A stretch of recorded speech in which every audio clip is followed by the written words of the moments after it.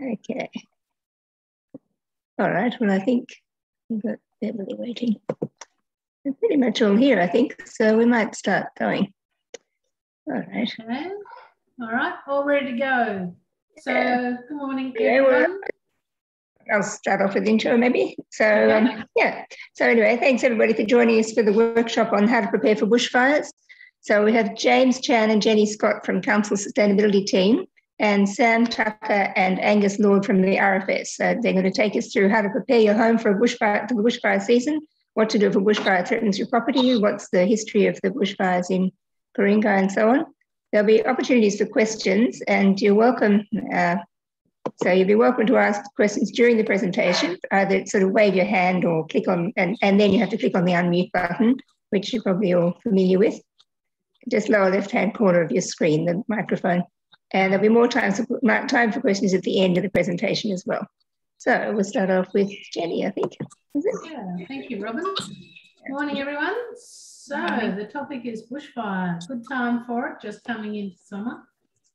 So what I'm going to do, first of all, is I'm going to ask a few questions and just see how many of you have answers to these questions that are all going to affect how well you might fare in a bushfire. So first of all, everybody live in Ku-ring-gai? Yes? Yes. Yep, okay. Next, does anybody live close to bushland? Yes. Yeah? I live in a red zone. Right, okay. So you're in very close contact. I'm 5 houses from the bush. Okay, but still plenty close enough for embers to get to you? Similarly, yes, about 100 meters from the bush, yes. 100 meters. But there are houses in between, you know. Yes, yes. I live in a dead-end street which backs onto part of the lane of the national park, the Ku-ring-gai National Park, in West Pymble, yes. Lynn, you need to go off mute. You can't go off mute. I'm off mute. No, you're not. Oh, sorry. There we are. Right. Okay. I'm on Kissing Point Road. On the hill slopes up. All the trees touch, and I have a timber house. So we just have a gateway straight up, and twice the back just behind us is gone in the bushfires. When I bought my house, I put my 10% on and dropped my kids off at the airport and thought, I'll go and have a look what's happening, because Ku-ring-gai, all Linfield, everybody was burning at that stage. That was about 72 or 74. And I went there. The house next to me was evacuated, and the little street round behind me, I went down there. All the houses, all the gardens had gone. They were putting out spot fires. And then the fire started again, so I'm racing up to the fire brigade. Quick, I'm thinking, I'm not even going to have a house. So I'm in the scary. Right. Okay. Well, that was a very early lesson learned on that one. And then in the next fires again, and they told us 10 minutes to get out if it comes, and Right. Yeah. That's how it works. 10 minutes. Sometimes you don't even get 10 minutes warning. No. So this is the workshop for you, that's for sure. Yep. So how many of you live in a standalone house? Me. Yeah. I do, yes. Yep, pretty much most people. And would it be, well, we know Lynn's is timber, so it's highly vulnerable. How many people live in a brick and tile residence? I do. You do? Okay. They're also vulnerable to bushfires, not quite as perhaps vulnerable as a timber residence, but still vulnerable. So if you have a brick and tile home, we'll talk about how embers get into that. Who has pets? I say on No pets. No pets? No pets. No? Okay. Not Pets are something, if you do have them, that you might want to include in your plan. And sometimes your neighbours, if they have pets and you're familiar with those pets, they might require some assistance in getting those pets out of there if they're not home. So being aware of pets and if there are ones around you, and if people might call on you for help, how you might help them. Does everybody have their own transport? Yes. Yes. Yes. No. Okay. Yeah. No. One no. Okay, that's something to include in the planning as well, as to how you're going to get out and who you can call on, perhaps at very short notice. And that might be your neighbours. Talk to them about whether or not you can rely on them to help you get out. And of course, always neighbours either side of you. Don't just rely on one neighbour. Okay, who has a bushfire survival plan? No. No? Just leave. Just Sorry, leave? what was the Clear out. question? What was the question, Jenny? Who had? A bushfire survival plan. Nope. No. Nobody. Okay. Well, Not as such. we do hope after this you'll see the benefit of having a bushfire survival plan, and we'll give you means to help you fill that kind of a plan in. Okay, so that's just a few things for us to be aware of as we go into this planning session, and for you to think of when you actually do a plan. So now we might move over to Angus, who's going to take us through the fire history in Ku-ring-gai. Gary. Good morning, guys. My name's Angus from the Ku-ring-gai Bushfire Brigade, located at North Wahroonga. I will share my screen with you. Just bear with me 1 second.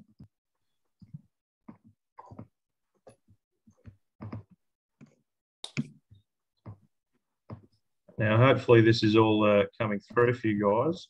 What I've got loaded up here is through my RFS portal is an overview of Ku-ring-gai with the wildfire history for the past 7 years highlighted. Now, what you'll notice overall is the distinct lack of any significant bushfire events being highlighted here. So if I go down to South Turramurra, for instance, this is the only significant one we've had on record for the past 7 years, which is, of course, the Canoon Road fire. Many of you would remember, significant for its a retardant drop from one of our VLAT aircraft.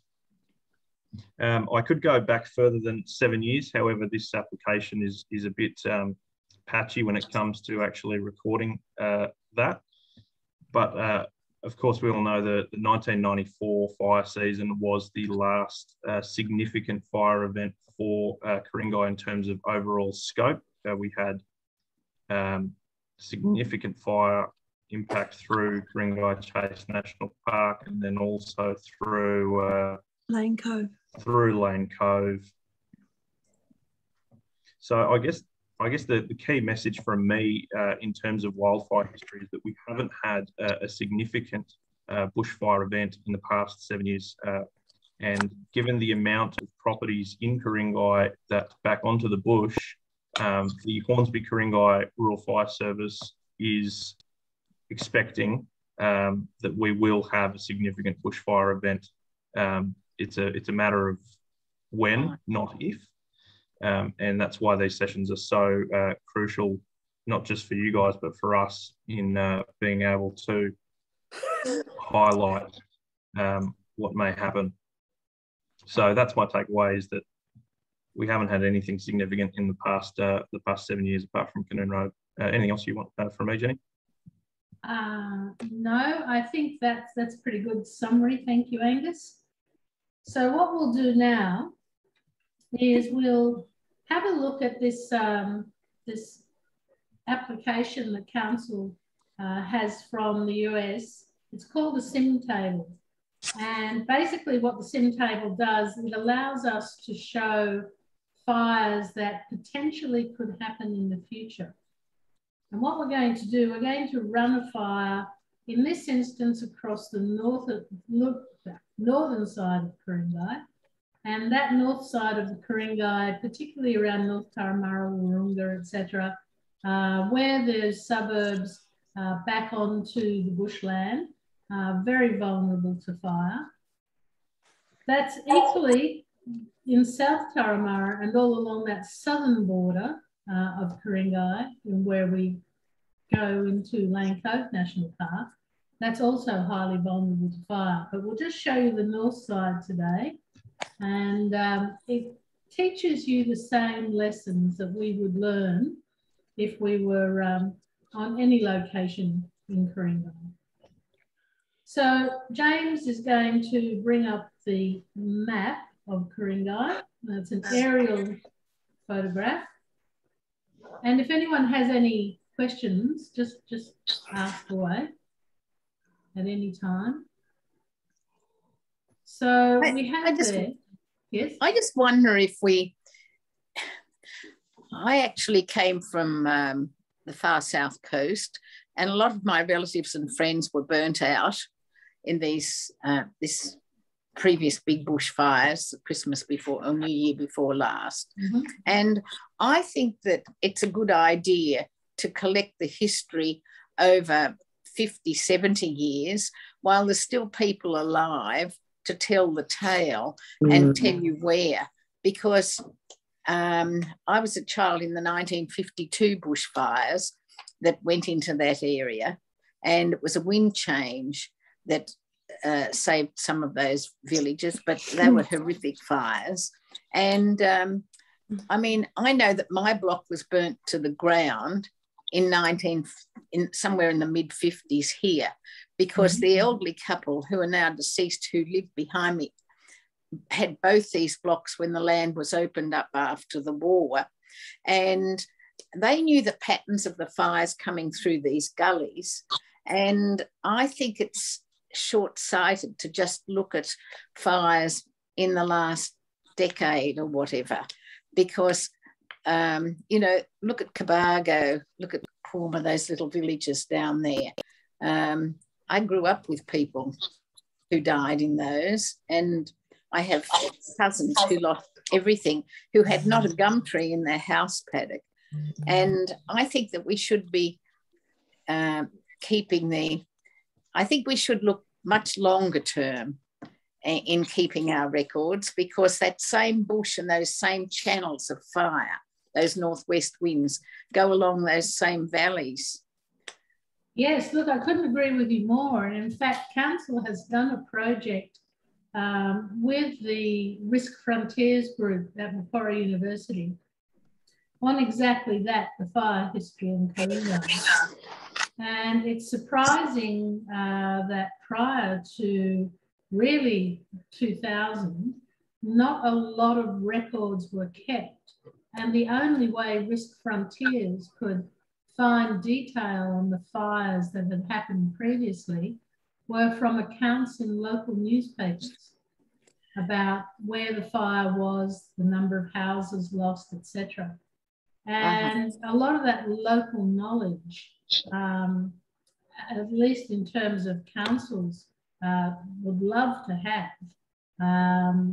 And certainly I'm sure a lot of the older RFS brigade members are in the same boat. I'm just wondering if Sam or Angus might comment on that. The records that, sorry, Angus, you go ahead. No, you go for it, Sam. What I was going to say was the mapping that Angus showed you today is what we have digitally recorded through the service. At our station, we actually have a record of all fires since Ku-ring-gai Brigade was actually initiated, and when some was of them that? Are hand-drawn maps. What is it, 57? Yeah. However, mid-50s. Yeah, so we actually do have records of all the fires. Some of them aren't as technologically beautiful as the one Angus showed you, but we have members that have been members for 50 years. Well, I wonder if we could take the records back to when the lands were opened up. Like this land here was opened up for house blocks after the Second World War. And so there are still some very old people around who have the knowledge. And I'm not sure that you've possibly tapped into that, because they mightn't have known how to share. If I could just add on to what Sam said previously, absolutely, I agree that we do need to go further back than the last decade. I guess my reason for showing you the last 7 years is the fact that data is the most accurate. If I were to go back further than 7 years, we still do have a lot of data on that in the system that I can show and show you all. However, it's not as accurate. There are some large fires which we of course know about as the RFS, but aren't integrated into my system. So I guess that's the reason for the way I showed you that. But I don't mean to. It's not a criticism of you, Angus. It's just that I just wonder if we can retrieve this information back to when these, residences were started before much more time goes by. Okay, all right. I wonder if we could link Macquarie Uni study up to residents, we might try and do that through council. So that'd be good. Anyway, thanks. Thanks, Beverly. Okay, so Sam, did you want to say something? No, that's fine. That's fine? That's okay. All right, so what we're doing here is, in purposes for training for the future, we know that fires have certain corridors, etc., that they like to follow, but they can be, because of the vagaries of the weather, entirely random to predict. So what we're looking at is that north side of Ku-ring-gai, and this model that we're looking at is a model that has built into it a fire behaviour model. It also has all the different weather variabilities, the wind speed, the humidity, the temperature, etc. And it also has Ku-ring-gai's vegetation mapped down there and the terrain. So this model reflects the way fire behaves in this type of vegetation and in this type of terrain. And also we can, if you see that blue circle up in the corner, vary the wind speed and direction. So what we're doing is we run a hypothetical and we say, it's a Tuesday, sometime in the future, think about what you are doing on a Tuesday generally. And it's forecast to be a catastrophic fire day in our hypothetical planning scenario. And it's going to be very hot, very windy. Now, you know that already the day before from the forecast. So think about what it is the day before that you might be doing to keep yourself safe the next day. And what a lot of people were advised to do when the catastrophic fire warning went out 2 years ago was they went somewhere for the day where it was safe. They left home if they were in a highly vulnerable situation. So the safest option for you is to go somewhere safe, somewhere where you're not at risk. So what we look at here is we're going to start a fire, a simulated fire, of course. Now, this fire behaviour model allows us to see how the fire travels across the landscape under the various wind and weather conditions. So it's 35 degrees, it's very dry, very low humidity. So James is going to show us a fire that might start, let's say, up somewhere near the Pacific Highway. And because it's a northwesterly wind and it's blowing fairly well, it's early in the morning. So we'll say that already the wind is getting up around 20, 30 kilometres. So the fire has ignited. Let's say it was a fallen power line, or it might have been a traffic accident. Could have been a lightning strike from the night before. So, Sam, I don't know if you're talking about this or Adam is, but what would RFS be doing at this point? Thanks, Jenny. I'll leave this one to Angus. Right, Angus? Adam, Angus, sorry. So on a catastrophic fire day, the Rural Fire Service would, in all likelihood, be standing up all of their available bushfire tankers. So that would mean either crews already prepared on a pager ready to go, or more likely we would have all of our crews at stations ready to go as soon as something like this was to happen.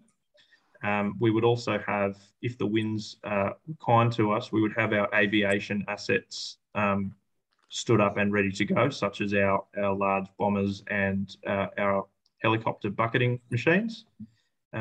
Keep in mind, though, that we may not be in this area as a service fully equipped, because we may have other fires to deal with in neighbouring districts. So if the Northern Beaches has a similar fire start earlier, we may have resources directed over there. Our doctrine is, of course, to go where the fires are, not where the fires may be. So if they call us in, we go. We may leave some resources. We would leave some resources in the district for local response. But when this fire starts, our crews would be paged, and the local brigades would be responding. On a day like this, on a catastrophic day, we would be sending a minimum of five tankers to this incident. Okay, thanks, Angus. All right, so we know what RFS is doing. Also at this point, National Parks would be deploying their firefighting team. The police and the SES would be on alert, and they would already be considering what it is they need to do. They would be liaising with the RFS headquarters, who have a fire planning department, and they would be already forecasting where this fire is going to travel and roughly how fast. And that's how they base their messaging. When they put their messaging out for a watch and act, for example, it's based on the modelling that they do to say where this fire might go and how quickly it might travel. So we know now that this fire is taking a good strong hold. It has already progressed to quite a sizable fire. So we're a couple of hours into this event. And as you know, on a hot summer's day, as the wind picks up during the middle of the day and it gets to its hottest, these fires can start to really get going and behave in very unpredictable ways. So we'll get James to increase the wind speed. It's now going up to about 60 kilometres an hour. So it's blowing fairly hard. It's coming from the northwest.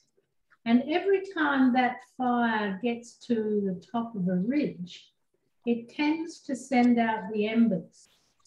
And because Ku-ring-gai National Parks is full of gullies and steep slopes, this potential for embers to travel quite a distance is there in this landscape. So we can see now that some spot fires have spotted well ahead of the fire front itself. And so this is how these fires tend to take on these almost unpredictable characteristics, which can make the forecast modelling quite difficult. So whilst you're tuned to the radio and the television, and we know it's 702 ABC is the local emergency broadcaster, so you would also have Fires Near Me app on your phone and be monitoring those for what's happening. But you can see things can change very quickly. So let's just say what happens now, that these fires are advancing fairly fast. They're starting to get close to built up areas. So Angus, what's happening now with RFS? Thanks, Jenny. With the fire conditions, as you've simulated here, I would expect this fire to be at an emergency warning level for the North Turramurra area and the North Wahroonga area. Given the location of these fires at the moment, and on a catastrophic day, we would almost certainly not be sending crews down fire trails for their safety.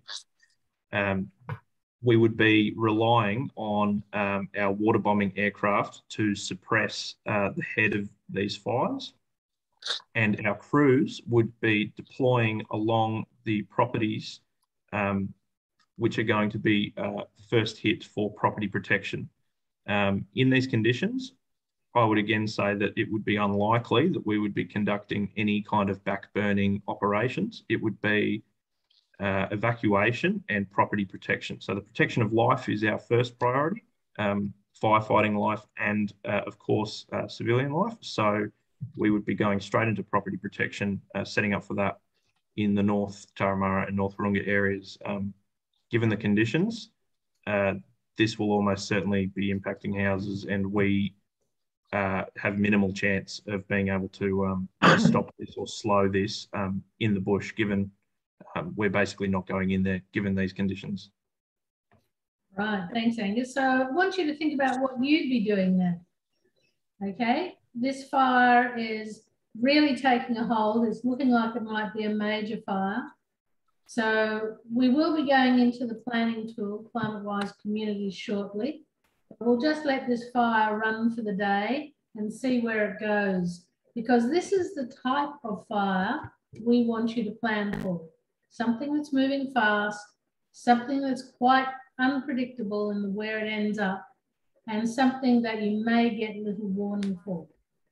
Jenny, can I just ask, can you run through how to get onto the RFS Fires Near Me? I don't have the app. I just go on through Google, I suppose. Do you want to do that for people? I don't know. Or does everybody have that already? Is everybody familiar with that one? Okay, Angus or Sam? Fires Near Me app. So the Fires Near Me app, yeah. So thanks, Sam. So the Fires Near Me app is available on any smartphone. The big advantage we have with Fires Near Me is not only can you log in on any particular time and see what fires are currently in your area, you can actually set a watch zone. You can make this from anywhere from 5 kilometres to I think up to about 15, 20 kilometres would be the most you'd want to go. And this will send you a notification every time a fire starts in your area, a fire changes in your area, or most importantly, when a fire increases an alert level status. So I can't share it with you at the moment, but I have a rather large zone, and I can see that there is an advice fire at Fiddletown Creek. And my phone will send me an alert every time the boundaries of that fire change, or if it was to go from advice to watch and act, or straight into emergency warning. So, so is that only from where your home is, or like say I was in Bega for Christmas, would that tell me where the fires were within a range of that? Oh, absolutely. So that's a great question. I'm sorry, I'm talking about the watch thing that you're talking about, set up the watch zone. No, fantastic question. So you can actually set up to 10 watch zones on the app. Oh, so a lot of our members have a watch zone set up at their house in Ku-ring-gai, and they may have it set up in their family's place out west, or like you were saying down south in Bega. You can have as many, up to 10, and you can have them in variable size. So not only can you be looking out for yourself, but maybe friends and relatives, so you can jump on it as well. Thanks. Yeah. So even without the app, you can just log in through Google and get in whatever information you just look at. You just scroll around the map, I guess. Absolutely, so, it's the same. It's the same information. I would advise the app, just because you get that notification. It gets sent as soon as we have it, and it's actually really surprisingly fast. Maybe not surprisingly, but the information is put on Fires Near Me almost as quickly as we, as the RFS, receive it. So we will be getting to station and responding with our lights and sirens to the call, and we can log on and see that it's already on the app even before crews may have gotten to the location. Okay, thanks for that, Angus. So you can see now, if you look at the fire, it has spotted ahead again. So you've got it spreading very rapidly. You can see at times the fire front, which is the bright yellow part, starts to take a sudden run, go very fast. And that's because it's going up a slope. Okay, now this isn't real time, by the way. We've speeded it up because we don't want to sit here all day for the fire.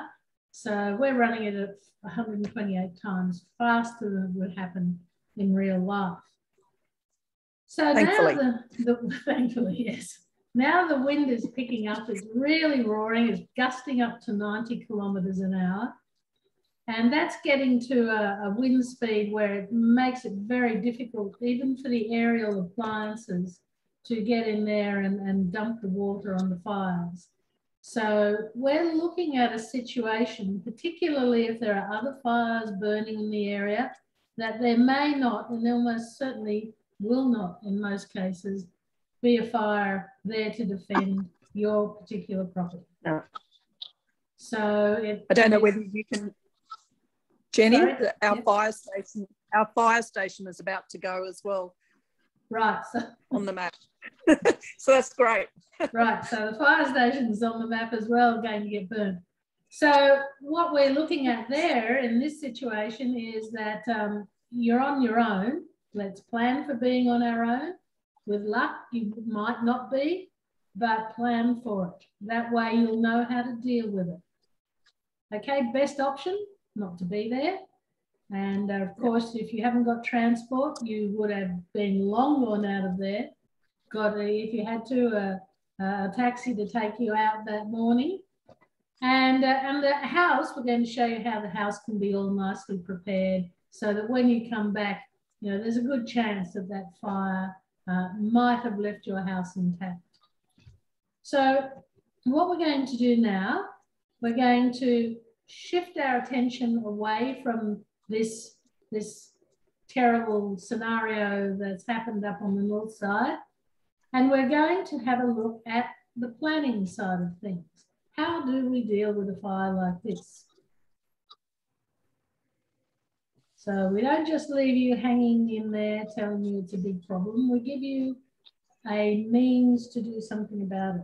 Now, this is a council website called Climate Wise Communities.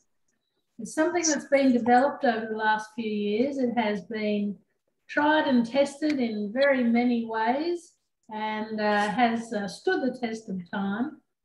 And so we can quite confidently say to you that working your way through this process, you should end up being fairly well, not very well prepared for a fire. So what it does first is it allows you to check in. You just go ready to check in, and it gives you a little bit of information. And there's 5 steps there. And the first step is a really important one because apart from saying you won't sue council if things go horribly wrong, it is about mapping your own property and looking at the risks that your own property is exposed to. So anybody want to volunteer an address for us to type into this? Or we can 97 Kissing Point Road, Taramara. 97 Kissing Point Road, Taramara. Okay. And I'm terrified. Yes, it's true of a lot of people in Ku-ring-gai. So we look at your property in particular. That's down here, isn't it? Yeah, down there, that green one. Yeah. So we'll outline, it's just loading up the detail. Okay, now it shows your property and it all shows you as the colour slowly fills in what risks your property is exposed to. So if we scroll down, there'll be a little table at the bottom. You've got 197. I'm 97. Ah, it's 97, James. 97. Yeah. 97. I'm further up. Okay. So let's have a look. Not 197.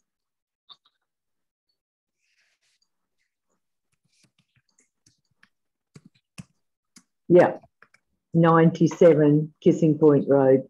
That's it. Yeah. And there's the bush. There's the bush. So the area in red is the bushfire hazard zone. It's the area that's closest to the bush. And the yellow, there is a key down there, isn't there, James?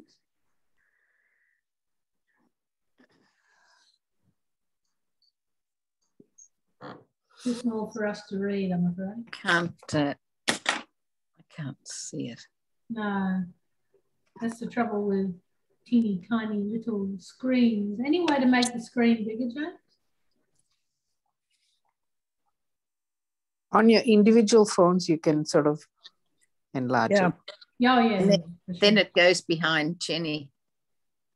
Oh, I see. Okay. So bushfire hazard zone is the red, bushfire prone land. The yellow part is everywhere that has flame contact and radiant heat are issues. So they're the, you're right on the edge of that, but that's still what you would plan for. Twice that valley's gone. Yeah, I'm imagining so. You can see that blue hatched area there. That's an area that's got restricted development restrictions on it because its access is one road in, one road out. But you're not in that hatched area, Lynn, so... I'm on Kissing Point Road, which is a car park. Yeah, well, more than likely the police wouldn't be allowing cars down there long before. Everybody from South Turramurra, if Commonara is burning, the only way out for all of us is Kissing Point Road and Pacific Highway. Yes. There's no other out if Commonara is blocked. Yep. And that's something you need to factor into your planning, even a bigger reason for you not to be there anytime the fire is close. Okay, so a little table at the bottom will show you what it is that your property is vulnerable to. So we just scroll down the page and there are the hazards that you might have to think about when you're doing a plan. Now, we don't just plan for bushfire, we also include storm and heat wave as well, because they are very important. More lives are lost through heat wave than through either bushfire or storm. So we do need to include that in our planning. Now, you may just want to start with a bushfire plan, but I do encourage you to look at those other risks as well, because sometimes something that you can do to make yourself more resilient to bushfire will also help you be more resilient to heat waves and storms, etc. So once you've done that step, you can save it to a PDF on your computer and keep it. All this information is only for you to keep. Council doesn't keep any of that information. So you know what risks you need to plan for. So we'll move on to the second step, which is about looking at your personal situation. And we did some work with the RMIT and the Bushfire CRC, and when they looked at people who had bushfire survival plans in Black Saturday, they found that their plans almost universally failed. And the reason was the fire didn't happen the way they thought it was going to happen. And they only had one situation that they planned for.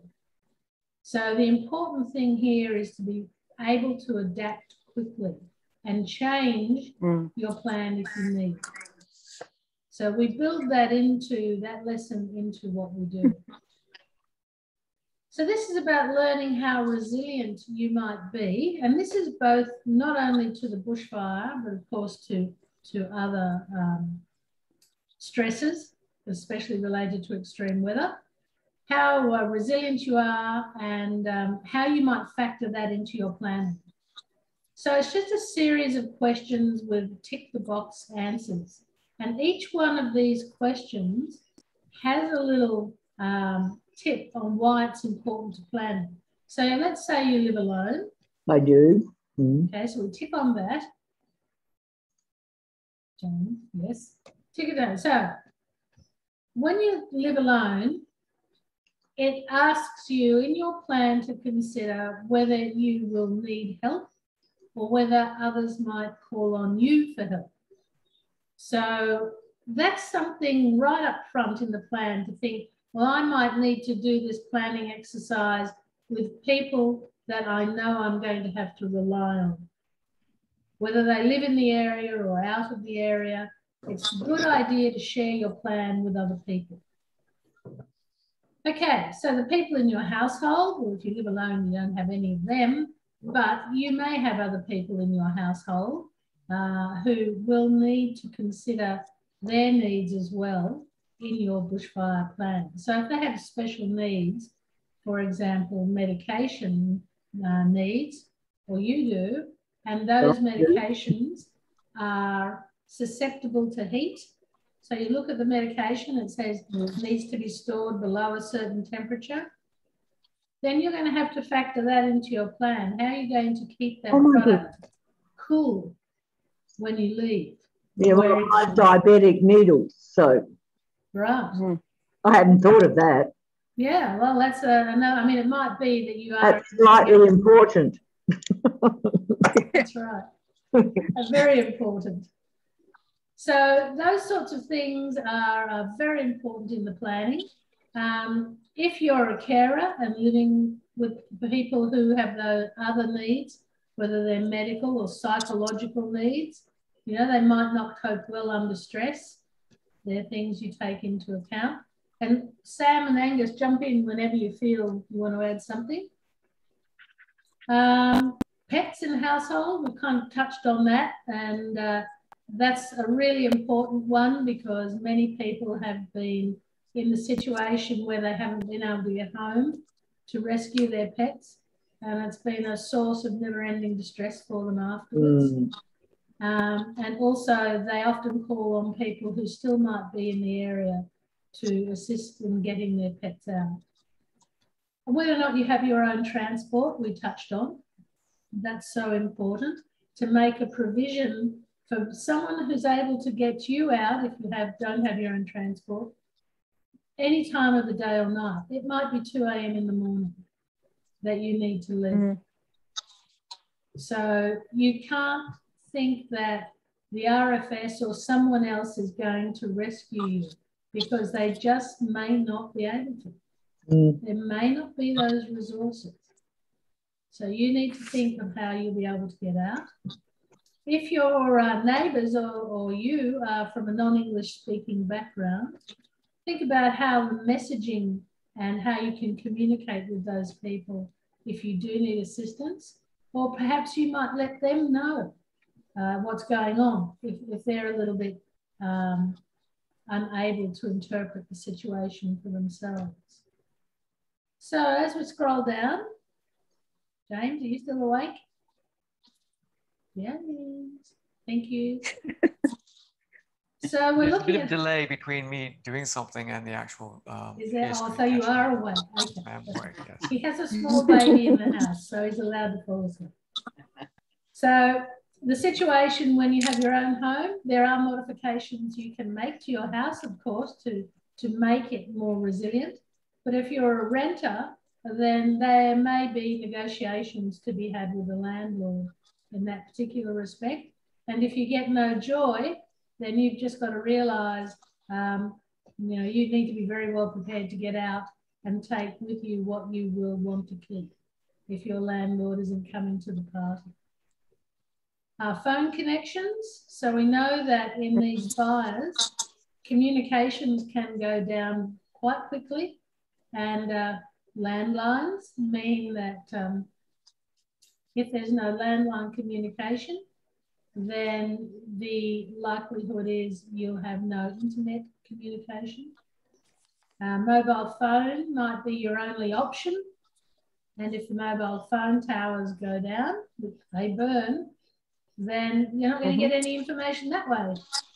So you don't get your fires near me app information. What about water? Because when we had the South Turramurra one, the one that idiot lit, sorry, I'll just turn that off. The hairdresser just up the road, she was in the middle of doing people's hair, and the water stopped because the fire brigade were using the water. And that was in, you know, South Turramurra, the South Turramurra shops, and all the ladies are there with their hair all in stuff and couldn't rinse their hair. So Angus, do you want to discuss that? Yeah, absolutely. Thanks, Jenny. So the first thing that will probably happen is, so that water pressure will go. The RFS and subsequently fire and rescue will be straight in there. And one of the first things we do on scene is obviously securing our water source, and the mains pressure will drop away. A handy thing for us as firefighters to know is where we can access what we call a static water source. So whether that be a dam or a pool. So we offer static water source signs to be put out the front of your properties. And they allow us to know where we can access these water sources if the mains pressure fails. So I've got that on mine. I've got a pool and I've got that sign out the front of my house too. Yeah. Fantastic. So what we would do in the event of loss of pressure, if we have multiple fire trucks hooked up to the same town water line, is we would most likely come to the rear of your property and start using one of our portable pumps to supply our engines. But in terms of your personal water supply, yeah, those static water sources are a great way, not only for us, but for you. And if a fire is in your area and you know and you understand from the messaging that you may be impacted, things like filling the bath are a great way to. It's a small thing, but it's a thing that you can secure that water supply in your house for whatever use you may need, whether it's small, spot fires around the house if we're not there, or just water for you to have if those town supplies do go down. Yeah, probably important to note there, it is not a good idea to fill the bath and get in it and stay in your house and think that's a good place to shelter. Absolutely. Quite a few people have died that way. So if you are stuck in your house when the fire hits, you need to think about being in a room where you can see what's happening outside and that has an exit both to the exterior and to the interior, because you will want to put out any spot fires that might occur inside, but you also want to be able to see outside, because as soon as the fire fronts pass, you want to go out of the building, because there is a fairly good chance that your roof cavity may be on fire. And the first you'll know about it inside is when the roof caves in on you. Ooh. Yeah, not a good place to be. So people who get in their bathrooms find they can't get out because there's no exterior door. So think about that. If you are going to shelter in place, or you're forced to shelter in place, and hopefully that never happens, that you will have an idea of which room to shelter in. Did I forget anything, Angus? No. Sounds pretty good, Jenny. The only other thing I would add is if you are certain of the direction the fire front is coming at you, ideally you would be sheltering in a room on the opposite side to allow the house to absorb all that radiant heat. And it may be a balancing act between doing that and being in a position where you can see what's going on. Okay, so that's the personal situation. So we've tried to tell you how each one of those aspects is important to your plan when you do it. So the next aspect is to look at your property and get an understanding of just how vulnerable the property might be to bushfire, or in fact, what strengths it has. Now, if your property turns out to be highly vulnerable, that's another good reason not to be there, and also to make sure you have very good insurance. So what a lot of people do at the very start of this step is they draw a little map of their property, and they note different things on the property that might be a way for fire to get into the property. Underneath feed the fire. Yep. Underneath the house as well. And different features of the property that make it vulnerable. And again, there are also things that make it stronger, like having a pool as a water resource, or if you have a dedicated firefighting water tank on your property, that's something that the RFS can utilise for firefighting, or indeed, if there is someone there looking after your house, they can utilise for fighting purposes. So you do that little map, and then we go through every aspect of your property and look at it for how vulnerable it might be to fire. So in this case, we're looking at bushfire. So we press the bushfire button, and you can see here there is a colour coding going from red through to green. So if the design feature or what is listed below is red, it means that's a vulnerability for your property. If it's green or blue, it means it's more resilient, it's more of a strength. So when you're drilling down into what do I need to fix up about my property to make it more resilient, this will give you an idea, because ideally when you've left your property in a way that it's likely to survive a fire, you can go back and it'll still be intact.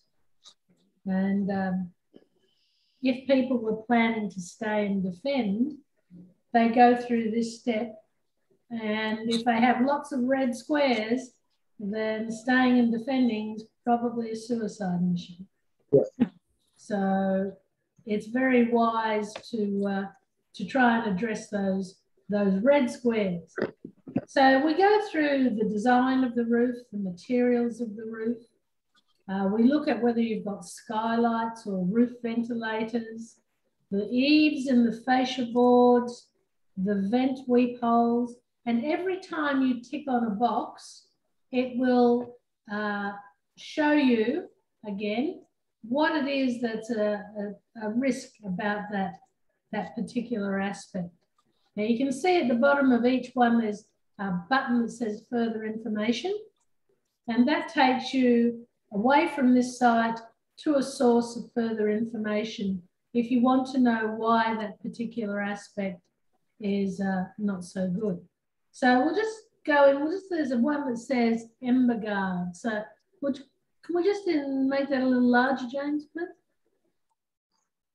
What about your chimney? I mean, obviously that's open. What? Yeah, we look at chimneys. So James just goes up, well, back to the one you're on there. So looking at the chimneys and the skylights, and there it is. Yep. So open holes or broken vents or an open chimney top. So if your chimney top is not sealed, and if you use it, then presumably it isn't sealed. I do use it. Okay, then perhaps you can put around the chimney top itself some ember-proof netting. Okay. So that way... I hadn't thought of chimney. I hadn't thought of that. Yeah. Well, that's right. I mean, the embers can get out of the chimney, but they can also get in. Yes. Okay. The other point is you can block the chimney up at its point of entry into the house. So you can seal it up there just temporarily. Mm-hmm. So whatever embers come down the chimney stay in the fireplace. Okay. Okay. Oh, gosh. Yes, gosh. Lots to think about. Mm. So we'll scroll on down. Anywhere where there's air can get in or out is where embers can get in or out. And you'd be surprised how small a gap an ember can get in. Yeah. And part of the problem is that as the fire front approaches, the external temperature around your house goes up much faster than the internal temperature. And it creates a bit of a vacuum inside and actually sucks the hot air in as the fire front approaches. And it brings with it the embers. So your house actually sucks the embers in. I think I'll be leaving. Yes. That most people go for that Good. option. Good idea. And so sealing your house up so that it's got no air gaps is not only important for stopping embers, but also if you're trying to maximize the efficiency of heating and cooling your home, then that's another plus. Mm. So we go through more aspects of the house. We look at the windows and the frames and all the external doors and windows and what it is about them that makes them either a strength or a weakness. And I've seen houses in the 1925s, summer of 1920, that had flame licking at the back walls. It had melted their air conditioning unit, but they had glazed window glass and it didn't break the glass. And they were aluminium framed. And so that it was amazing this house wasn't burnt down. In the end, they had to demolish the house for reasons because of the heat had affected the steel frame, but it didn't get any flame inside. So that was an interesting lesson for me to see how useful that glazing is. So we look at the timber frames, etc. We look at garage doors because garage doors people don't think about, but they're quite porous around garage doors. Lots of air flows in and out. The floor and the subfloor space, particularly if you tend to, as my family has done for generations, stored stuff under the house. Yep. Okay, so there's a lot that can burn under there in my place, and we have progressively over the years removed most of it. So particularly if you're on stumps with an elevated floor. Not so bad if you've got a slab because you can't really put anything under a slab. And we scroll on down, just quickly going through the remaining ones because I'm conscious of time. We look at all the outdoor features around the landscaping as well and what things in your landscaped features. For example, do you bring mulch right up to your walls? Is your garden right up to you? And that means you've got flammable material right next to your house. So people who may have bark mulch, for example, right up to their walls, have replaced it with a pebble mulch. Well, it's not a mulch, it's a surface. So, but it's not flammable is the point. So replacing anything that's flammable with a non-flammable surface. So going on down, you can get plants that are actually a little bit less likely to burn than other plants. And there is information about those kinds of plants in one of the links further below. So we keep scrolling down to the bottom, looking at fences and gates and gas bottles if you have them on barbecues, putting them somewhere safe, or if you have the big gas tanks against your wall, about turning them around so the vent faces out away from the house. And they're mostly installed that way anyway. But that just means when those gas bottles heat up, they will naturally vent the gas. They won't blow up.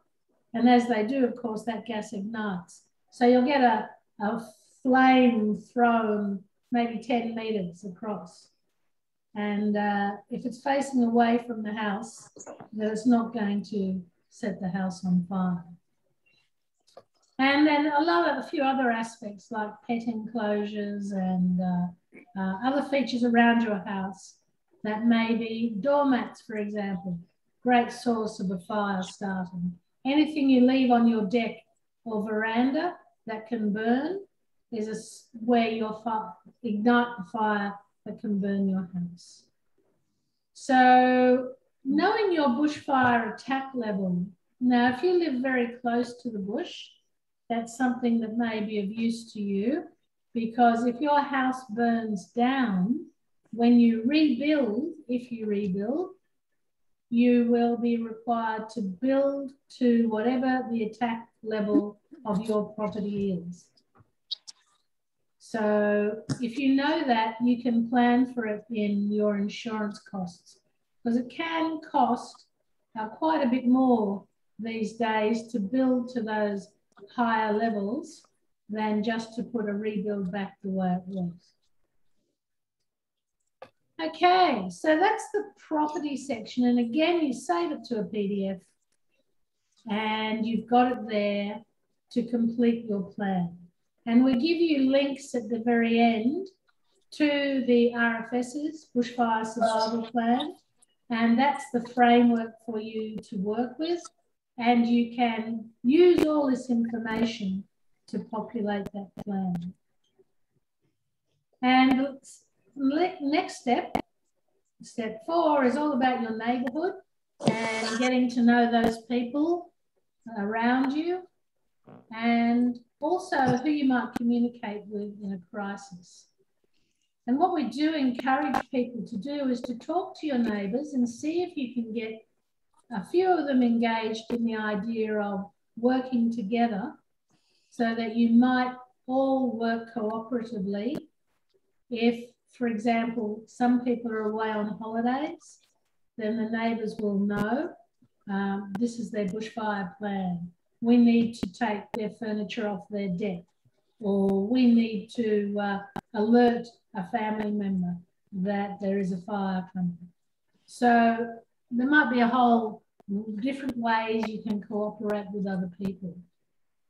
Again, a little mum map, just drawing the people that are your neighbours and the people you know you might be able to call on for help. And those who don't live close by, but still you want to be part of your resource group. So they might be your backup. So if your neighbour can't take you, can't evacuate you, there may be somebody else who can come in and get you out. So always having that plan B, maybe even plan C. Plan A, of course, is to leave. So again, just a series of questions about how well you know your neighbour. Do you have the contact details? Have you discussed the planning with them?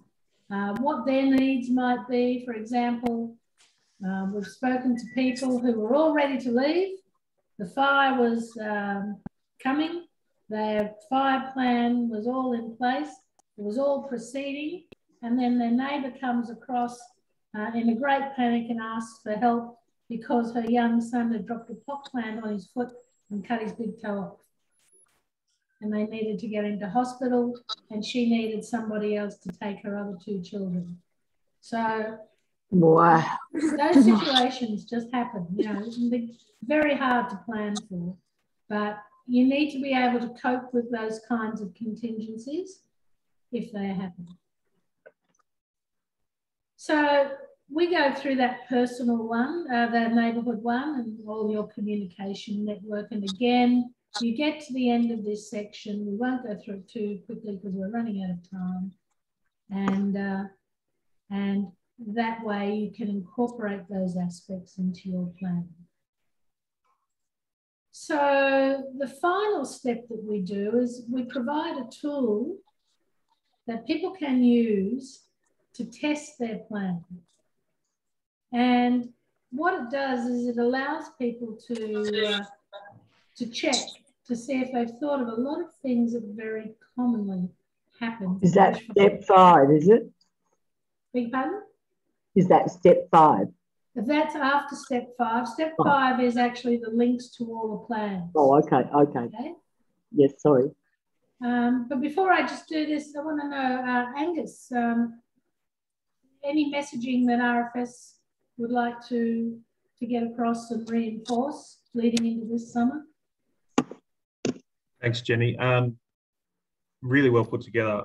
This tool is fantastic. I think the message from me is, and I think Sam can elaborate on this as well, but the fire danger ratings that are released each day, I think they obviously the wording is quite intense, but knowing what they mean. So when we say catastrophic, what do we mean? It's not just the fire conditions that we may be facing on the day. It's what it means for you guys and your houses. So, for example, on a catastrophic day, no property is built to be able to withstand fire on a catastrophic day. And so for your survival, leaving early is really the only option in terms of your lives and the defense of your property. And then going down to, even the extreme and severe levels, which are below that, it's about only properties that are specifically built or heavily prepared may be able to withstand bushfire. So that'd be my key message for this fire season. That and obviously downloading Fires Near Me and keeping up to date. Ku-ring-gai have a Facebook page where we post general notifications about hazard reductions and if we're doing large operations. We don't post generally during incidents because we're quite busy and we leave that to the official channels. But that's always a place you can always message us for information as well. Sam, do you have anything else from us? One thing I would like to add is at the South Turramurra fire, it went from advice to emergency warning, shelter in place within several minutes. Luckily for Ku-ring-gai, because it was a catastrophic day, we had a large collection of resources from both police, fire and rescue, and the RFS that were available to deal with that fire within 15 minutes, which was great for the community. But it's just one thing to remember: on a catastrophic day, you may not get the warning to be able to leave early. It really is better to have your home prepared and to leave that morning and have plans in place for your pets, for your family, because it's very likely when we go back to whatever they're going to call it, COVID normal, and members of your immediate community, they may be working in the city, and their children very likely will need somewhere to go home to at 3 o'clock in the afternoon when the fire is impacting. And I think having a trigger point, particularly if you are impacted by the need for medication or your health or exit strategies because you aren't able to drive somewhere, leaving that morning is the safest thing for everybody, including us. It enables us to protect your property and not just your life and your property, because it puts a big burden on the resources that we may or may not have to protect you. Right, okay. Thanks for that, Sam and Angus. Okay, so what we're going to look at is the very last tool, is the what if tool. Now, again, this was designed by RMIT based on what they found from Black Saturday. And it is true not only of Black Saturday, but many fires before and since. These same issues have come up again and again. And James, could you just make it slightly larger? So that the wheel fits in the page, but you can see it a little better. Okay. All right, that'll do. So what we do is, this is like, the way RMIT designed it was as a pack of cards, and you just picked a card out of the pack. We obviously couldn't do that on the internet, so what we've done is created a good old chocolate wheel, you all remember, and we can spin it. So we spin the wheel, and it will randomly stop on one of these issues that have been a problem for people with bushfires. So there's no warning. So incorporate into your plan the contingency for there being no warning. So how would you cope if all of a sudden the fire's on your doorstep? It's in the middle of the night, you didn't hear the phone go off, or the phone didn't go off. You weren't, of course, listening to the radio. You weren't to know the fire had moved so fast, so quickly. And this happened Normally at night, fires die down, but in that last big summer fire, the fires travelled overnight almost as fast as they did during the day. So as a consequence, a lot of people were woken up in the middle of the night and told, you know, there's a fire just outside the door. What are you going to do? So you need to be ready for that. So we'll just do another one. We'll see what another warning, another contingency comes up. So what would you do if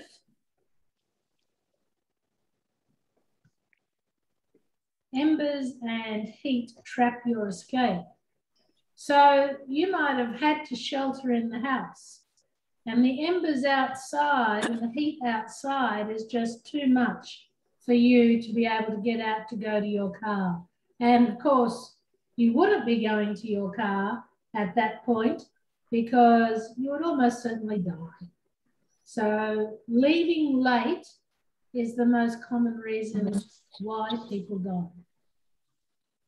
So number one, we do everything we can to avoid that situation. But if that situation did happen, what are you going to do? How are you going to cope? And that's where we looked at, well, what do you do? Where do you shelter in place? What water will you need inside? You know, sealing the doors, under the doors with wet towels, around the windows, having water placed around the house. So you might be able to put out embers if they do get in, and then knowing to get out as soon as it's safe to do so. And you would go out the lee side of the building. That is the side that how the fire front has passed over and is heading away from the building. You go out the other side of the building. And that way you are at least not going to get burned. And of course, what you're wearing when you go outside is critically important. You need to protect yourself from the heat, have flame retardant clothing, and a mask. We've all got plenty of masks now to help you to be able to breathe. All right, does anyone have any questions? Yeah, does Ku-ring-gai have a list of places that people can go to if there's a fire? Do you want to answer that, Sam or Angus? Yeah. So the Ku-ring-gai does have, I think it's about 15 neighbourhood safer places. It's not where I would recommend for anyone to go to in the event of a fire. You're still much better off leaving the area. These neighbourhood safer places are generally an open space that does not have overhanging trees. It probably won't have water or shelter. So in the event of a campaign fire, there will be evacuation points created for you to go to. But generally, the neighbourhood safer places are just somewhere that a burning tree will not fall on you. And it's still best in your... Council does open up evacuation centres, as Sam said, but they just don't know which evacuation centre they will open up because beforehand they don't know where the fire is. So that's why we...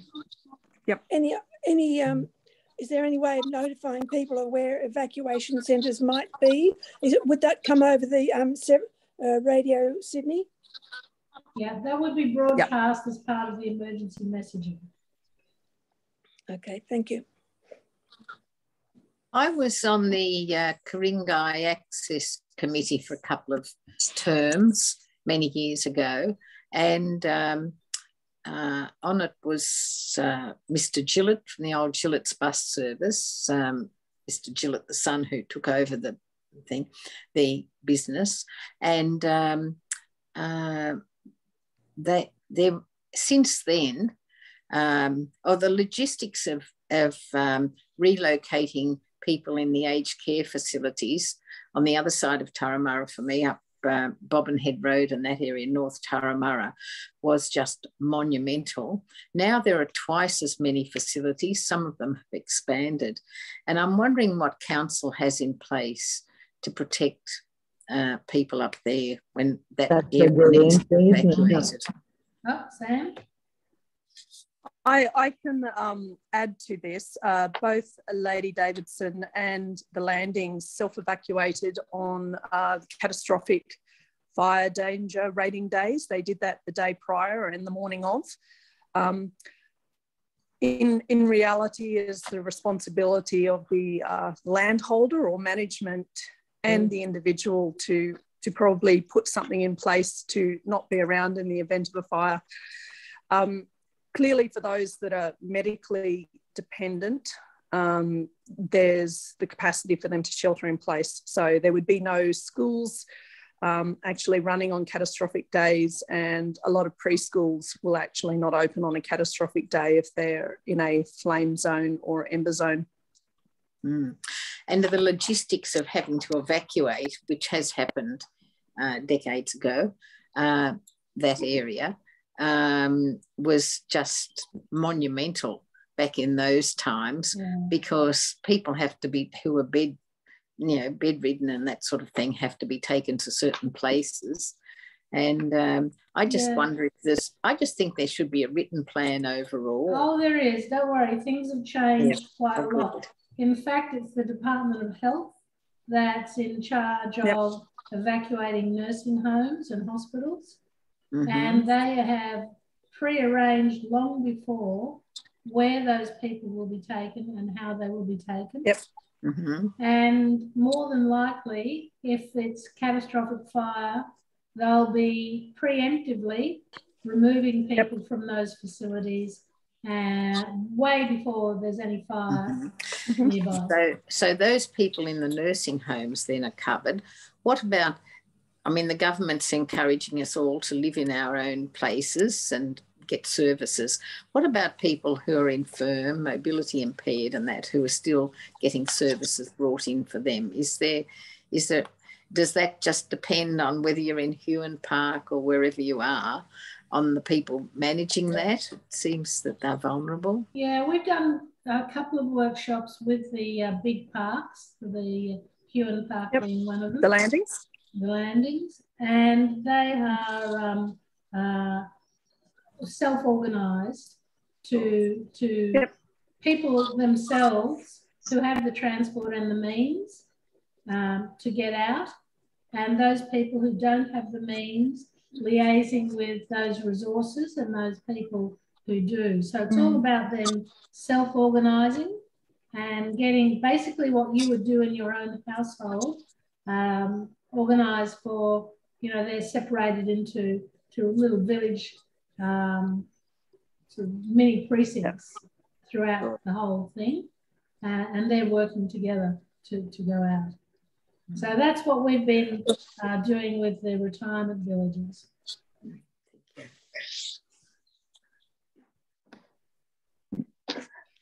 Oh, yes, Sam.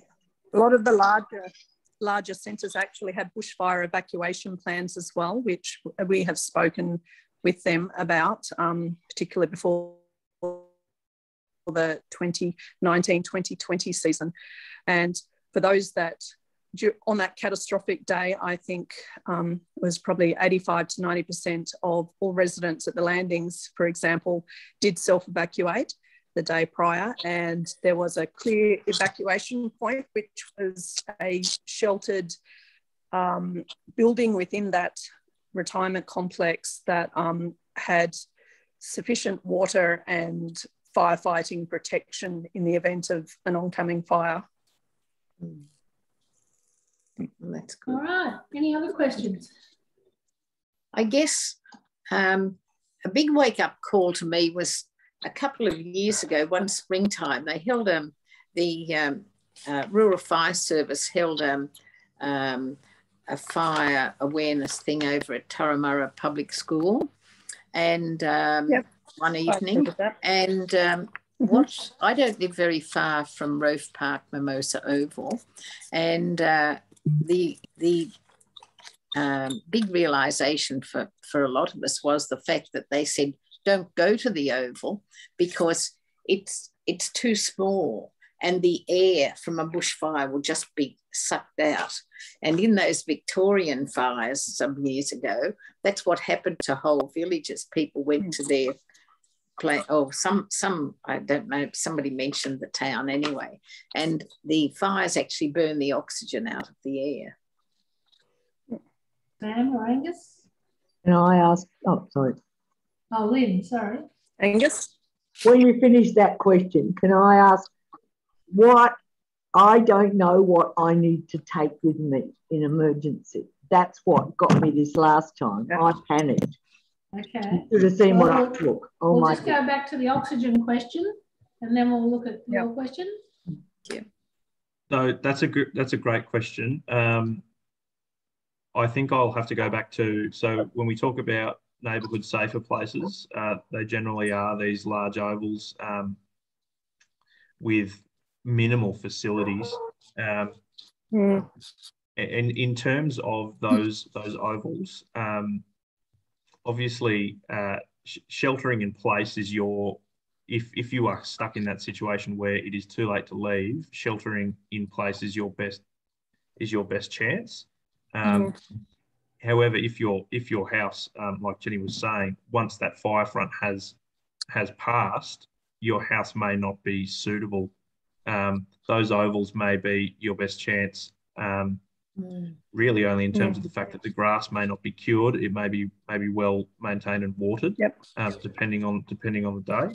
And in terms of that, the more specific point with the oxygen, if the oxygen is getting dangerously low in terms of the oval, you can imagine similarly in a household or nearby areas, it would be a similar situation. So there is limited. I can add to that, Angus. I spent some time down at Marysville after Black Saturday and spoke to the people who sheltered on the oval. And they said it's not the lack of oxygen, it's the heat. The air is so hot that it makes it really hard to breathe. So if you're outside, you're not going to run out of oxygen, but that doesn't mean you can breathe. So the smoke's no good either. No, the smoke is definitely a negative. So between the heat and the smoke, the oxygen content of the air is the last thing you're going to need to worry about. Okay? The heat and the smoke are going to get you long before the oxygen depletion. So those masks are what you really want. They don't do a lot for heat, but they do a lot for smoke. Which masks do you recommend the best for smoke? Sam? I might take that one. Okay. So they have different standards in terms of protection. So the majority of the masks you're seeing during COVID times are simple surgical masks, and they don't actually offer a rated protection for those bushfire particulates. The best protection you would get, generally speaking, for a bushfire is one of those P2 rated masks that filter out a certain percentage of those particulates. There are rated P3 masks. Not going to go into the specifics of the distinction between the two, but generally speaking, a P2 rated mask will serve you quite well, and they are the current issue for what us as firefighters are issued on the fire ground. Those P2 rated masks that cover just the nose and the mouth. Right, thanks. Thank you very much. So Lynn, just quickly, will you take you as the last question? I'm a celebrant, so I'm madly getting ready while all the fire brigades are going past. And I did actually hear the helicopter, but didn't, because I was trying to finish a ceremony. And 4:30, my neighbour knocked on the door and said, "Well, we're going." And I said, you're actually leaving. I did not believe that I didn't know about down there because I didn't have the radio on. I'm typing crazily. So I grabbed my computer, my legal papers, what I had to wear for the next 2 weddings, a couple of sets of underclothes and an old T-shirt, and I didn't take it, and some painting. I mean, it was so stupid what I took. Well, not stupid, but I needed to take everything, and I couldn't take everything. I panicked. Yeah. Well, that comes into planning. I know, which I had not done. So we had that question. Sorry, Jenny, quickly about what to take. I think that's a fantastic lead on to what you need to take. I think you think about what you will need in the next day, in the next 24 hours, in the next 72 hours, but particularly those documents that are incredibly hard to replace. So not only your driver's license, your Medicare card, but those birth certificates, any land deeds, passports, having those things ready to go in a box. Insurance number, things that will help you get back on your feet quicker, rather than having to go through the pain of not only potentially losing your property, but having to sit on the phone with the insurance company trying to find your number. What a lot of people do. So what I often is, I'm sorry, Sam.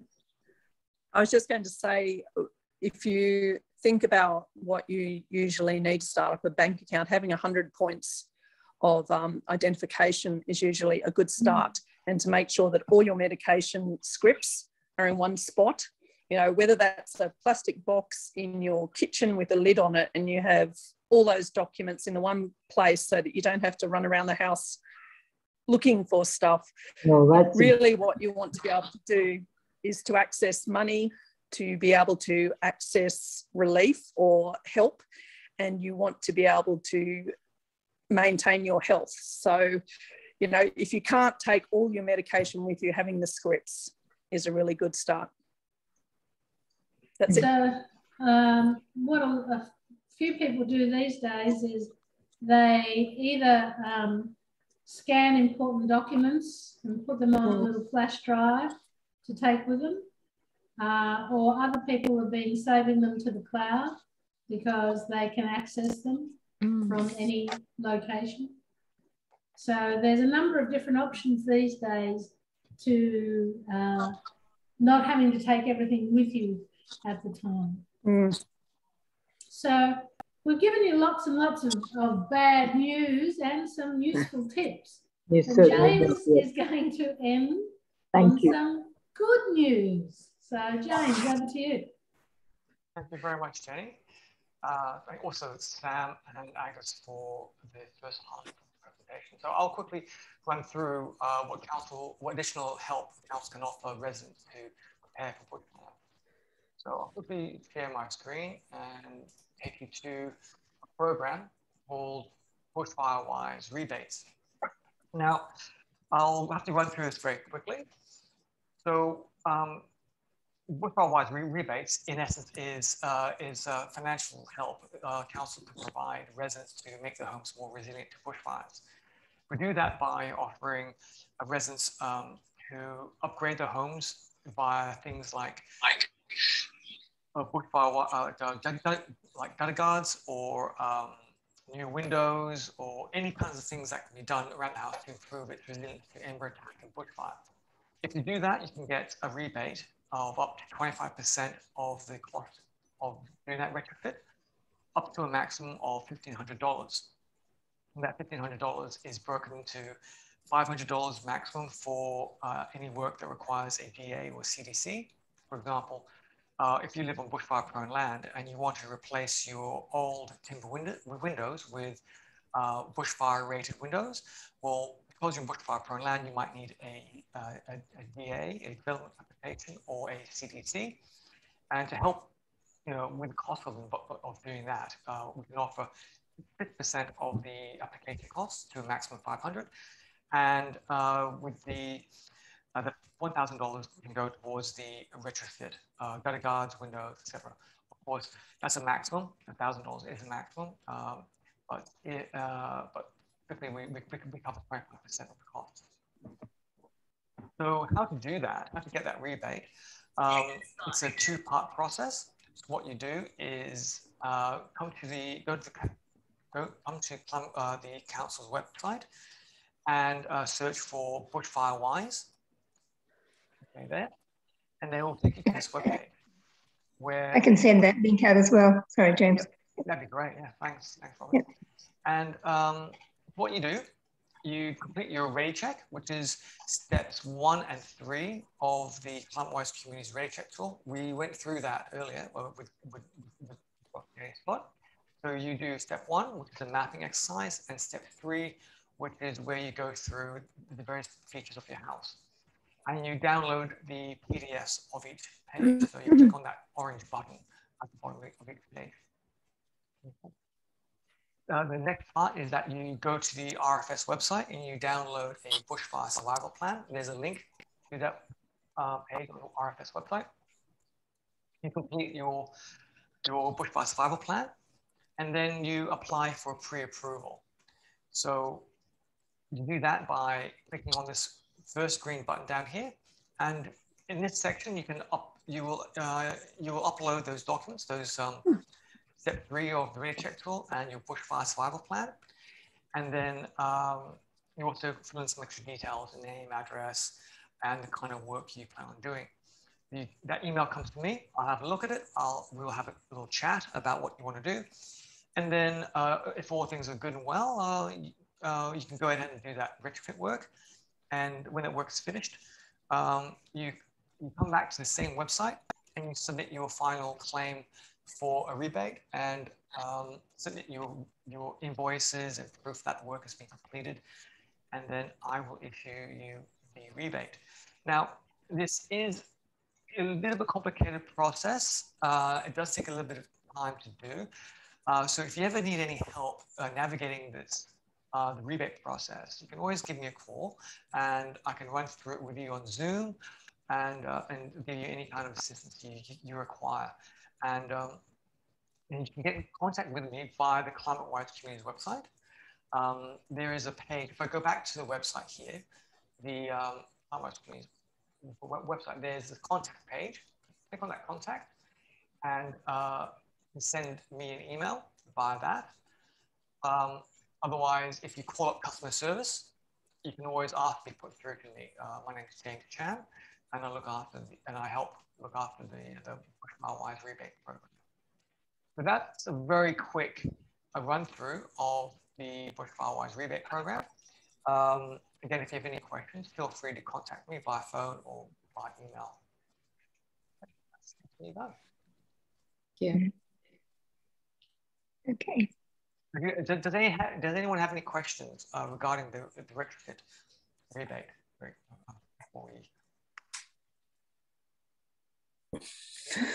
Yeah, seem to be good. I just need a spare 50,000 to do a few things. Unfortunately, we can't offer you 25% of 50,000. That'd be a lot of money. But keep going. But the good news about preparing your house for bushfires is that ember attack is the principal cause of houses being lost during a bushfire. Now, embers are easier to protect against compared with direct flame and radiant heat. Radiant heat and flame, that's a lot of heat applied to your house. That requires expensive windows. You know, some houses that might mean rebuilding the whole thing altogether. Other places might involve expensive shutters, new windows, etc. That's very expensive, and that's really best for houses that have the high BAL rating. But the majority of houses in Ku-ring-gai that are at risk from bushfire, it's mostly the embers that you need to worry about, and they are, and protecting against embers are one of the cheapest things you can do and easiest things to do. It could be as simple as gutter guards, it could be mesh, cheap mesh, metal mesh on the vents, weep holes around the house, blocking your chimneys, etc., etc.